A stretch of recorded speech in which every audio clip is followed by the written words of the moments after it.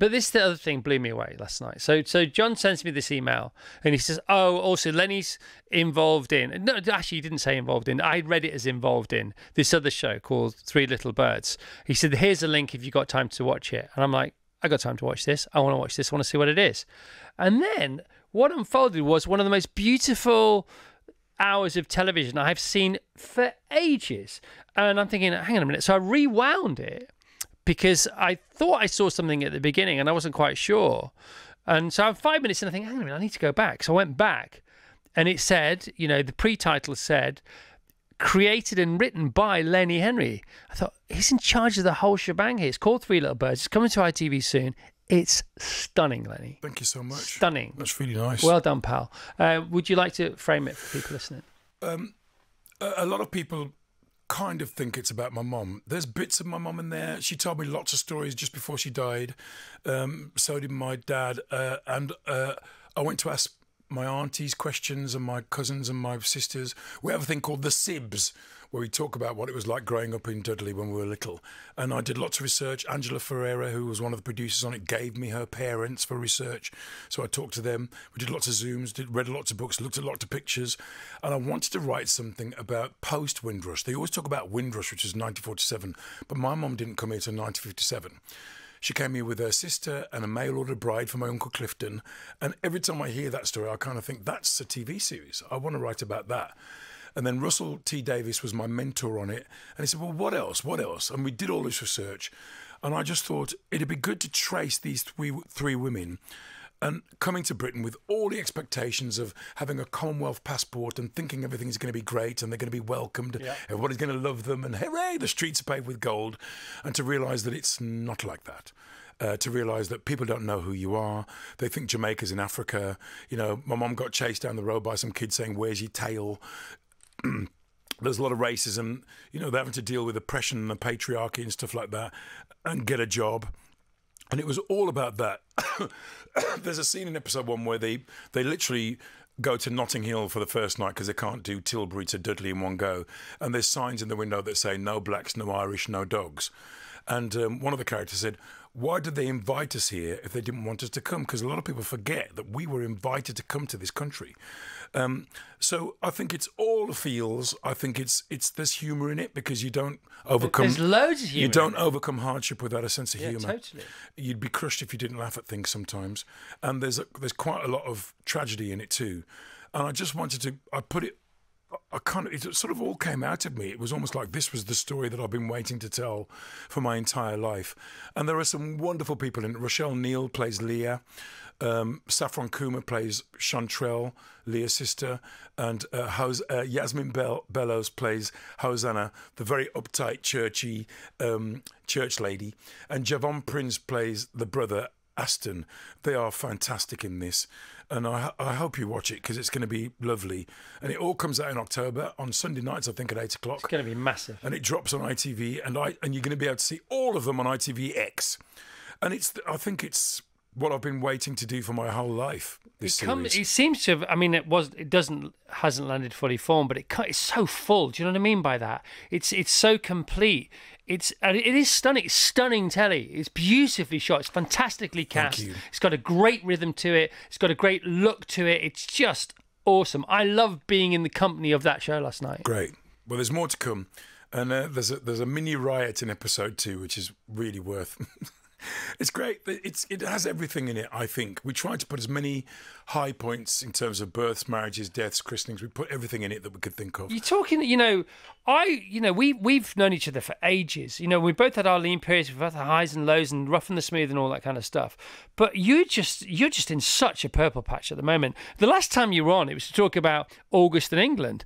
Caroline, who didn't want paying for anything, Vass's wife, said, I need to send Lenny a review as well. Because she went to go and see you in August in England, and Vass said, well, that's done. He was on last time talking about that. She said, I don't care. I want to review it. Should we play it? All right. This is the last thing. Go ahead. Lenny was on to talk about last time he came in. Best thing I've seen in years. Amazing. So funny and clever, but so deeply poignant and breathtakingly sad in the same breath. Amazing. It was so moving. All 4 of us came back in floods of tears, but so elated and inspired, and we couldn't stop talking. You stop being so good, please. I'm really upset now. What you're doing to me. That's really lovely. Lenny Henry, this is your life. That was a Lenny. Oh, God. Is Uncle Clifton coming on? That was a show. That's very... Thank you so much. It's almost as if I know what I'm here for now. You know, I spent a lot of time doing all kinds of things and mimic. I'm a mimic. I was a natural mimic from the time I was 15 for a very long time. And then I thought, there's got to be a moment when you stop copying other people and doing what you want to do. And I think there's been a struggle with that. And finally, I've gone, okay, well, I want to act and I want to write. And I think that's kind of what I've been aiming at for the last 20 years. And with that comes a lightness. You do seem lighter, if you don't mind me saying. You know, do you know what I mean by that? You're saying I was fat? No, do you know? No, you know what I'm saying. You're coming with a different spirit now. It's like you feel free. I don't know, creatively. I certainly think, and all my stand-up comedian friends, big up. I certainly think that being a stand-up is the hard yards. You know, every night you're working, every night you're writing, every day you're editing it, you're trying it out. Some things aren't funny, some things are funny. I think being a stand-up is a noble profession, and I loved it. I'm 35 years, but there was a moment when I just went, this isn't all that I want to do with my life. I still love it, still like the idea of it. I think I kind of know what to do to put together a new show, but I think there's other things to be doing. So when I was asked to do Shakespeare, when I was asked to be in an August Wilson play, I leapt at it because I thought, this is a new experience, and I think it's really good to do things that are new, that challenge you, that mean that you can collaborate with people. And I realised that I've been on my own for ages. Why not do things where you get to collaborate and work with a team? Yeah. I didn't want to be on my own anymore, and I think that's lifted me. I think maybe you never wanted to be on your own. No, I never wanted to be on, but from the age of 15 to just now, I was this guy who was on his own all the time, going all over the country. Was there a moment? Yeah, I think there are moments when you hit walls, and I kind of went through these kind of strange mental things where I was thinking, what is this? You know, you question your life, you question what you're doing these things for, and eventually I came out the other end and thought, I'm not going to do that anymore. I think I'm going to do things where I'm surrounded by people who want me to be better.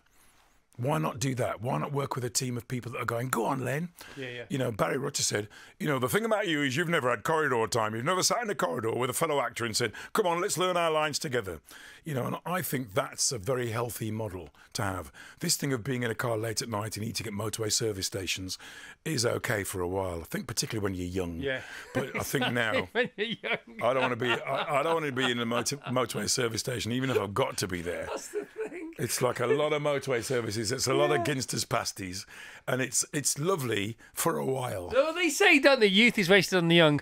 No, it's not. No, it's not. It's fine. I want to be at home. I love being at home. I like seeing my... Do you know who says youth is wasted on the young? What? I don't know, nobody our age, that's for sure. Listen, I really enjoyed my youth, but now I kind of think I've got this thing of, oh, come on, okay, there's a certain amount of time left and you better go. If you're going to do stuff and it's going to be any good, you better work hard and it better be good, and you better go now and work with good people, work with smart people. Let's go.